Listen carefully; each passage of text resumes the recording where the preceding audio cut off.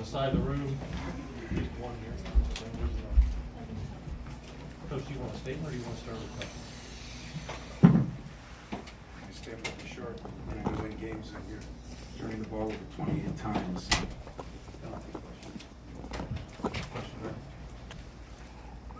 Tom, a lot of people have said, a lot of other coaches have said that no matter how good your scout team is, it's still difficult to replicate what Illinois does defensively in practice.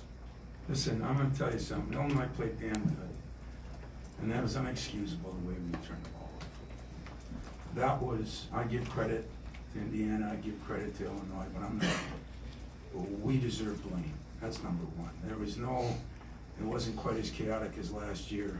I've never seen a player or two play that poorly. I mean, you have 17 turnovers the first half. You don't even give yourself a chance to get in the game. And then you battle all the way back. And, you know, it wasn't fatigue this time either. I mean, it wasn't one of those games that was going up and down. There was a lot of stoppage. And we're up 3 and 3-2. The crowd's counting it out.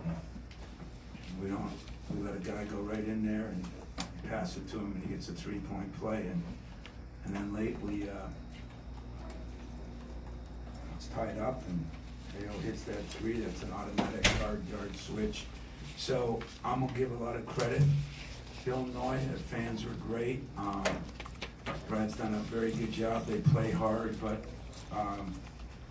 the turnovers, I can give them half of them. I'll give them 12, 14, but I'm not giving them 28 up. I mean, that is just complete ridiculousness on our part. Tom, you mentioned the defense. Do you think that was the biggest issue with Cassius and how he played, especially in the first half, or do you see something else going on with that? The defense? Their defense is far as forcing the team. Not to be a jerk, what did you think? You surprised with Cassius? I'll ditto to the media. It's good.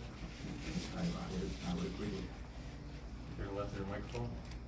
Tom, but along those lines, do you think Cassius is you guys just sort of searching for things a little bit right now and trying maybe to do too much and figure out where you guys were a couple weeks ago? No, I don't know. I mean, I think, I don't know. I'm going to have to watch the film. I've just never seen some of the things that I saw today happen. And unexplainable. But, you know, we shoot, what, 92% from the line after we shot, what, 10, 15? And Gorgie's the second guy that, you know, 50% shooter. We had a couple 30%ers at Indiana, and they hit shots. And, you know, that's what should happen. I mean, people are going to get up for us, and they should get up for us. And they outplayed us in most aspects. I guess you got to give us a little credit for the comeback. Not easy to do on the road with a very nice, good crowd.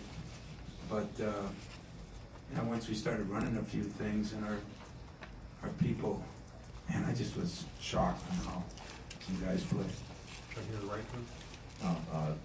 With the lineup shuffling, with Nick out on the bench and Tillman, and did you feel like you got what you wanted to see out of X? Well, you know that, so that, you know, there's no quarterback controversy. I did not like the way that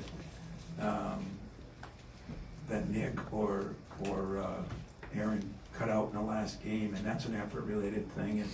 And so, you know, I was going to play Nick the same amount of minutes. It's just that, and back in there, he struggled some defensively. You know, their guy just, in the first half he did a great job. Second half he didn't do as good a job. And Aaron, you know, I thought Kyle getting a little healthier. But as we saw, a couple big plays, getting that one block, he should have just pump faked and got fouled. And had a great look on the air ball, and it just happened, you know. So it wasn't really shuffling that I planned to stay with it. I don't know how long I'll stay with it. I might replace all 5 of them because I didn't like I just didn't like the way we started out. I'm just concerning. Here to the left. You said the 3 by AO was an automatic switch. Is that both of them? What did you see on those 2 plays? Was Cassius supposed to switch off? Better that I'm not going to call out a player right now, because I do that when we win, because then I can. But when we lose, I don't call out players. But it will, you know, you watch the game. it was a shame. I mean, a couple of those plays were just you can't do those things and win at this level. And we didn't win. We'll hear the rest. Tom, you mentioned at Indiana the other day you kind of sense it coming. That's the way they practice. And that was it different today? Was it more of a surprise? Well, it was. Well, no. I mean, you know, now we have a game like Indiana, and then we try to do a little something. You had to take a day off Sunday, and then you practice one day prep for this team.